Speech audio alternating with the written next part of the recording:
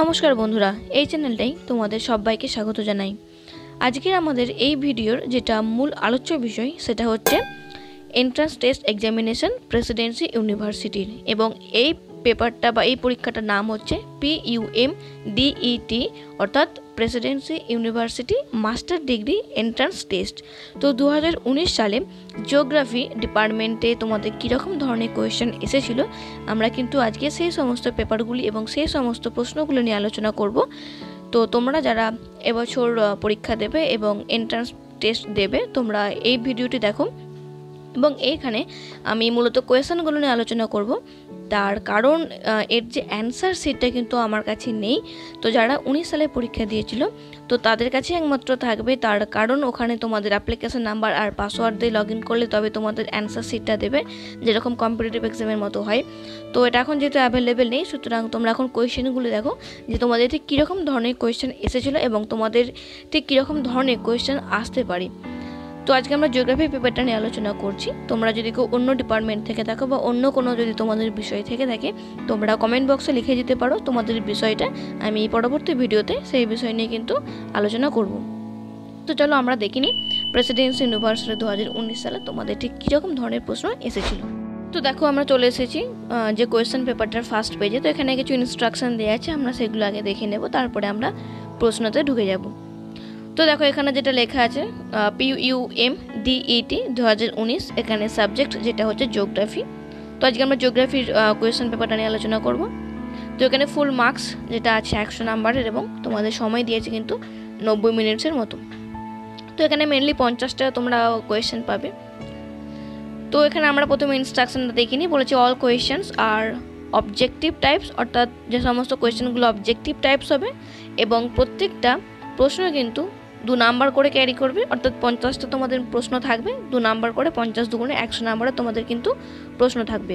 আর যদি তোমাদের ভুল হয় কোনো প্রশ্নের উত্তর, সেক্ষেত্রে কিন্তু তোমাদের নেগেটিভ মার্কিং থাকবে, 1/2 মার্ক কিন্তু তোমাদের ডিডাক্ট হয়ে যাবে।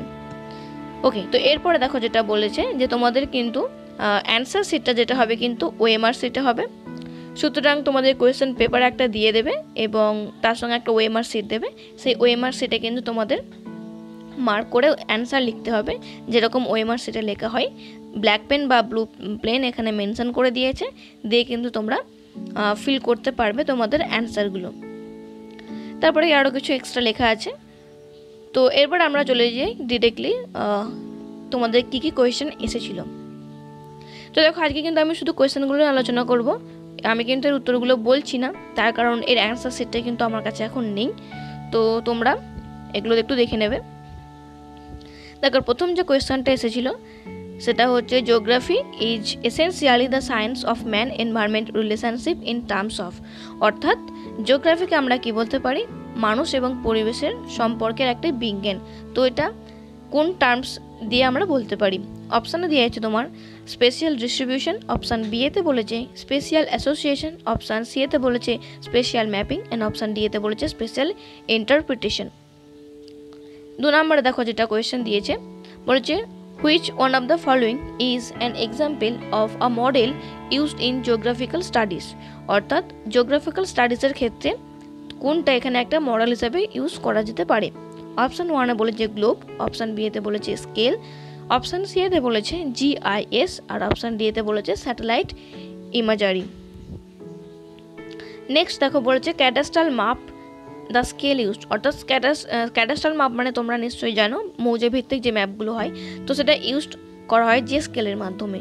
তো প্রথমে অপশান দিয়েছে লিনিয়ার স্কেল, নাকি ভার্নিয়ার স্কেল, নাকি ডায়াগোনাল স্কেল, নাকি কম্পারেটিভ স্কেল। তো এটা যতদূর সম্ভব আমার মনে হচ্ছে এটা লিনিয়ার স্কেল হবে, তার কারণ যে কোনো ম্যাপের ভিত্তিকে আমরা লৈখিকভাবে কিন্তু আমরা স্কেলটার মান নির্ণয় করি। তো অপশান 4-এ দেখো কি বলেছে, which of the following discontinuity of the Earth's interior causes the maximum deflation in the transverse seismic waves, অর্থাৎ ট্রান্সভার্স সেসমিক ওয়েভস যে আর্থ ইন্টেরিয়রে ঘটে তো সেটা কোন বিযুক্ত রেখার কাছাকাছি ঘটে? অপশান এতে বলেছে কনরাড, অপশান বিয়েতে বলেছে মোহরভিসিক, অপশান সিয়েতে বলেছে গুটেনবার্গ, অ্যান্ড অপশান ডিতে বলেছে লেমেন। যেটা সঠিক উত্তর হবে কিন্তু তোমাদেরকে সেটা লিখতে হবে। কোয়েশ্চেন 5 দেখিনি কি বলেছে, the tropic of cancer passes through, অর্থাৎ ট্রপিক অফ ক্যান্সার কোন কোন জায়গার উপর দিয়ে পাস করেছে? অপশান এতে বলেছে Egypt, Mexico, Bangladesh. Option B এতে বলেছে Egypt, China, Ecuador. Option C এতে বলেছে পাকিস্তান, বাংলাদেশ, থাইল্যান্ড। আর অপশান ডি এতে বলেছে মেক্সিকো, স্পেন আর পাকিস্তান। 6 নম্বরে দেখো বলেছে alternative bands off white and black contour colour minerals are found.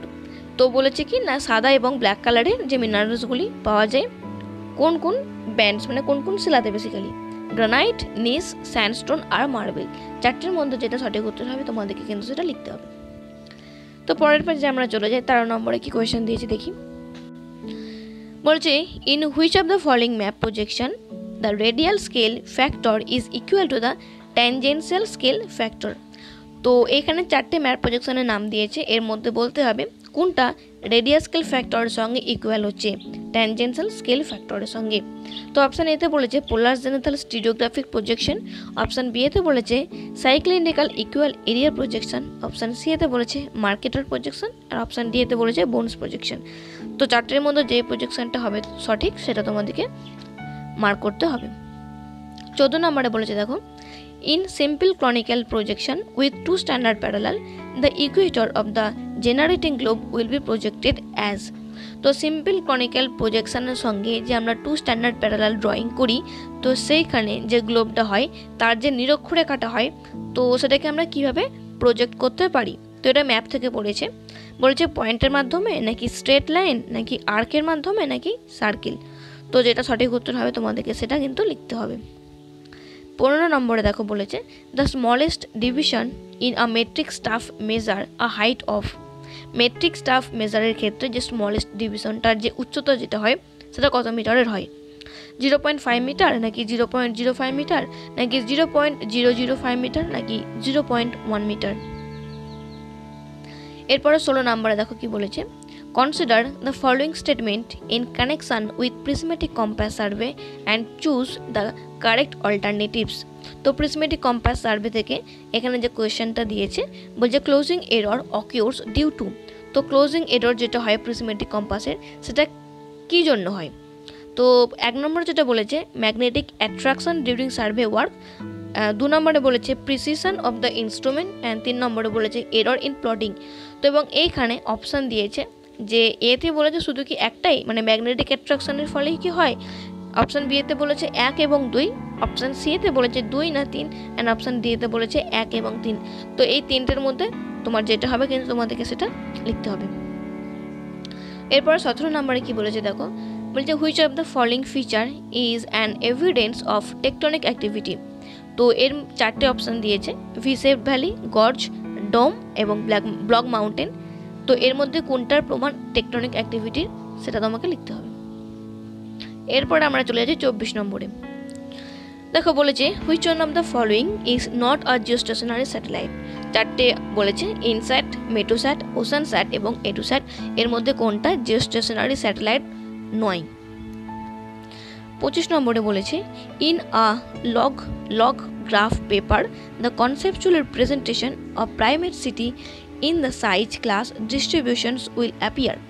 তো একটা লগ গ্রাফ পেপারে আমরা যদি কোনো কিছু রিপ্রেজেন্ট করি প্রাইমেট সিটির সাইজের দিক থেকে বা তার ডিস্ট্রিবিউশনের দিক থেকে তো সেটা ঠিক কীরকম হবে। অপশান এতে বলেছে স্ট্রেট লাইন, অপশান বি এতে বলেছে কনকেভ লাইন, অপশান সি এতে বলেছে কনভেক্স কার্ভ, অপশান ডি এতে বলেছে স্টেপড কার্ভ। তো যেটা সঠিক হবে তোমরা দেখবে। 26 নম্বরে দেখো বলেছে a river stops down cutting when it experience the following state. তো যখন নদী তার যে ডাউন কাটিংটা যখন বন্ধ করে দেয় তো সেটাতে কীরকম ধরনের হয়। বলছে রিচেস দ্য বেস লেভেল অর্থাৎ যখন বেস লেভেলে পৌঁছে যায়।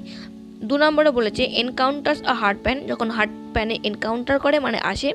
3 নম্বরে বলেছে gradient and discharge R Redux এবং 4 নম্বরে বলেছে সেডিমেন্ট লোড ইনক্রিজ। যখন সেডিমেন্ট মানে কি যখন কোনো বালির চর যখন কোনো বেড়ে যায় তো তখন। তো এর মধ্যে যেটা হবে সেটা কিন্তু তোমাকে লিখতে হবে। 27 নম্বরে বলেছে দেখো reserve forest R forest for. তো ফরেস্টকে আমরা তো রিজার্ভ করে রাখি তো সেটা কী কারণে, হান্টিং আর ট্যুরিজম নাকি লোকাল ইউজ অনলি নাকি গ্রোয়িং মেডিকেল হার্বস অ্যান্ড নার্সারিজ নাকি commercial purpose and wild life. তো এই 4টের মধ্যে যেটা সঠিক উত্তর হবে সেটা লিখতে হবে।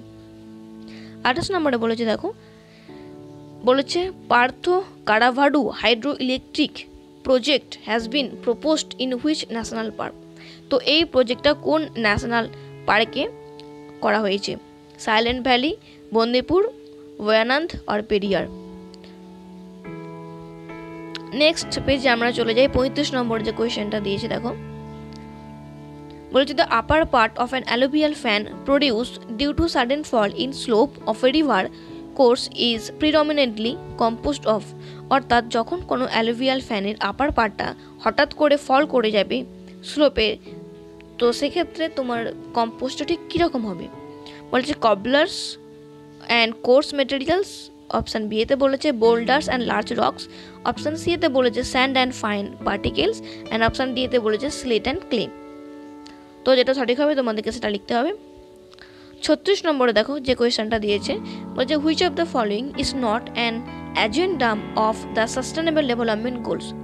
অর্থাৎ এসডিজি সাস্টেনেবল ডেভেলপমেন্ট গোলসের কোনটা এজেন্ডা নয়?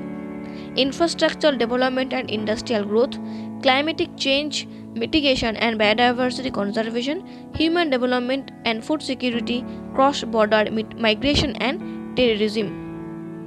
তো এটা তোমরা সবাই নিশ্চয়ই এক চান্সে করতে পেরে যাবে, তার কারণ এটা যেটা থেকে দিয়েছে তোমার এসডিজি থেকে দিয়েছে, তো এখানে কোনটা এজেন্ডা নয়, তো এটা ক্রস বর্ডারটাই হবে।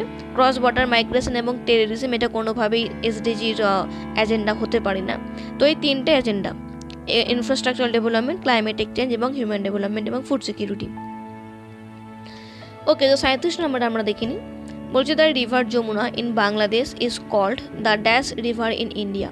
অর্থাৎ আমাদের যমুনা রিভার যেটা আছে, যেটা বাংলাদেশ দিয়ে গেছে, সেটা ভারতে কোন রিভারকে বলা হয়? ব্রহ্মপুত্র, তিস্তা, যমুনা আর গঙ্গা। তো তোমরা এটা সবাই জানো, এটা ব্রহ্মপুত্র হবে। অর্থাৎ ব্রহ্মপুত্র নদীটা কিন্তু যখন বাংলাদেশ দিয়ে ঢুকেছে তখন কিন্তু যমুনা নাম নিয়ে ঢুকেছিল। তো এর নেক্সট কোয়েশ্চেনে চলে যাই। 38 নম্বরে দেখো কি বলেছে, which of the following is causes mainly responsible for the disappearance of several small Iceland in the Sundarban reason. Sundarban রিজিয়নে যে বিভিন্ন ধরনের সেভারেল যে স্মল আইসল্যান্ড বা যে বদ্বীপগুলো রয়েছে, তো সেইগুলোর mainly key key responsible for disappearance মানে নষ্ট হয়ে যাওয়ার বা ক্ষতিগ্রস্ত হওয়ার কী কারণ? তো land সাবসিডেন্স or sea level rise or coastal erosion or tidal search, কোনটা যে হবে সেটা তোমাদেরকে লিখতে হবে। 39 নম্বরে বলেছে দেখো, most of the plants prefer to grow the pH range of. অর্থাৎ পিএইচ রেঞ্জ কতটা থাকলে কিন্তু উদ্ভিদের বৃদ্ধি ভালো হয়? 5 থেকে 6, নাকি 6 থেকে 7, নাকি 7 থেকে 8, নাকি 8 থেকে 9।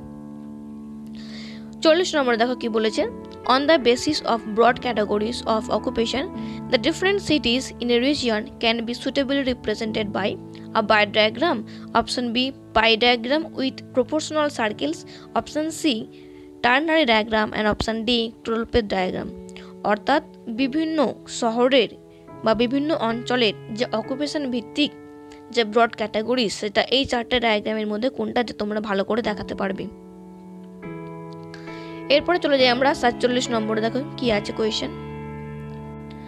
বলেছে BIMSTEC অর্থাৎ BIMSTEC is a geopolitical organisation of. Option এতে বলেছে the north Atlantic region, option B এতে বলেছে the south Pacific region, option C এতে বলেছে the Indian ocean region, and option D বে অফ বেঙ্গল রিজিয়ন। তো আর এরপর 48 নম্বরে দেখো বলছে consider the following series of rainfall and find out which one of the most consider on reliable. তো এখানে ইয়ার দিয়ে দিয়েছে 2010 থেকে 2013 সাল পর্যন্ত। তো এখানে তোমাদেরকে বের করতে হবে যে কোন সিরিজটাতে রেনফল মোস্ট কনসিস্টেন্ট। 4টে এখানে অপশান দিয়ে দিয়েছে ABCD করে, তো যেটা সঠিক হবে সেটা তোমাদেরকে লিখতে হবে। 49 দেখো বলেছে which one of the following is not a field instrument tool, অ্যাপনি level, option B এতে বলেছে কোয়েশনারি, অপশান সি এতে বলেছে রোটামিটার, অ্যান্ড অপশান ডি এতে বলেছে ক্লাইনোমিটার কম্পাস। কোনটা একটা ফিল্ড ইনস্ট্রুমেন্ট টুল নয়। এবং লাস্ট কোয়েশ্চেন 50, বলেছে choose the correct combination of the state neighbouring the state of Chhattisgarh in 4 cardinal direction, north, south, east, West, চারটে দিক বলে দিয়েছে এবং তার সঙ্গে ABCD বলে আমাকে কিছু কিছু স্টেট লিখে দিয়েছে। তো এর মধ্যে আমাদেরকে বলেছে যে ছত্তিশগড়ের কাছাকাছি কোন স্টেটগুলি কম্বিনেশন রয়েছে। তো দেখো ছত্তিশগড়ের কাছাকাছি আমরা যদি দেখি, নর্থের দিকে দেখো এখানে ইউপি আছে, বিহার আছে, উত্তরপ্রদেশ, ঝাড়খণ্ড রয়েছে। সাউথে আছে তেলেঙ্গানা, অন্ধ্রপ্রদেশ এবং আচ্ছা 3টে অন্ধ্রপ্রদেশ দিয়ে দিয়েছে। ইস্টে বলেছে ওড়িশা, ঝাড়খণ্ড, আর ওয়েস্টে বলেছে মধ্যপ্রদেশ, মহারাষ্ট্র আর মহারাষ্ট্র মধ্যপ্রদেশ আবার দিয়েছে। তো সেক্ষেত্রে আমাকে কারেক্ট কম্বিনেশনটা চুজ করতে হবে যেটা neighbouring state of Chhattisgarh for 4 cardinal direction, 4টে cardinal ডিরেকশনের মধ্যে। ওকে, তো এটাই লাস্ট পেজ। তো এখানে একটা পেজ মাঝখানে আউট করে দিয়েছে, এখানে 40 নম্বরের পরে দেখলাম আমি 47 হয়ে গেছে। তো এই পেপারটা কিন্তু আমি অনলাইন মানে যেটা ওয়েবসাইটে যেটা দেওয়া আছে WBJER ওখান থেকে আমি নিয়েছি। তো জানি না কেন একটা পেপার এখানে নেই, আমি অনেকবার চেক করলাম। তো তোমরা এই কোয়েশ্চেনগুলো দেখো, দেখলে তোমরা কিছুটা বুঝতে পারবে তোমাদের কীরকম ধরনের কোয়েশ্চেন আসবে।